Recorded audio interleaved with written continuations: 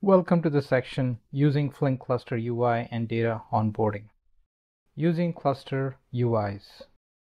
In this video, we are going to look at launching the UI, navigating the clusters UI, and looking at a running job status in the UI. Launching the UI. Before we launch the UI, we need to start the local cluster. As before, we are going to start the local shell. Now we have a Flink shell ready to run any job. At the same time, it already started a UI console or portal for us.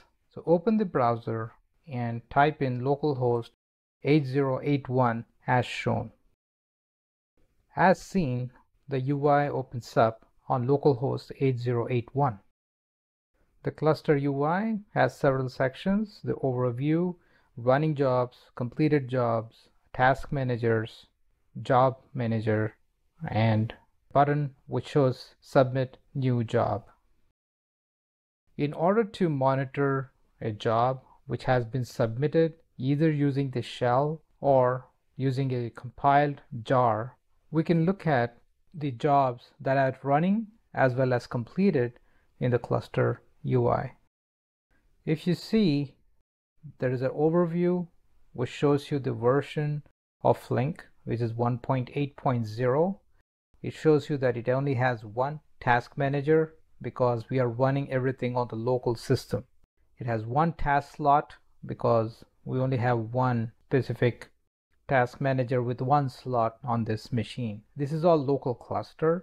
This will be different if you go against a production cluster. It also shows you that there is one available task slot because we're not really running anything at this point.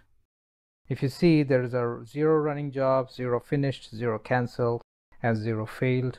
There is nothing really running at this time.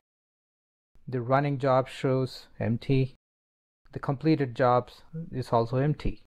The task manager shows you the one task manager that is running right now on our local machine. The job manager is ready to go. It's not really doing anything. You can see the configuration, which shows you some basic parameters. We're going to look at running a simple task or job using the Scala shell and see what we can see in the UI as a result of that. Here we are going to execute a simple job. This shows you that we are simply trying to read a text file online retail.csv. Execute this. At this time, we have a data set ready to go. Let's switch back to the UI. This is expected.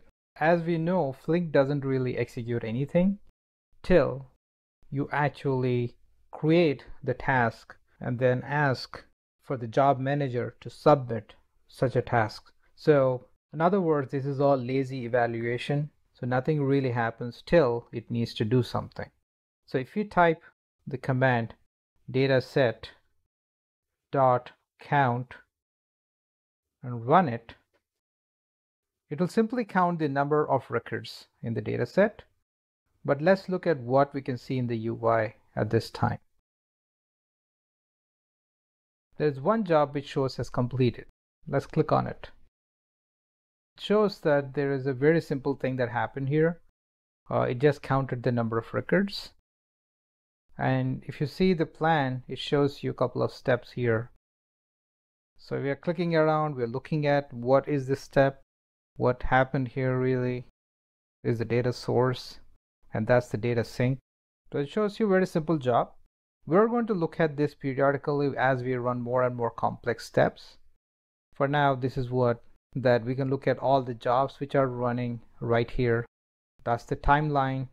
That's the exceptions. If you have any failures, you'll see it there.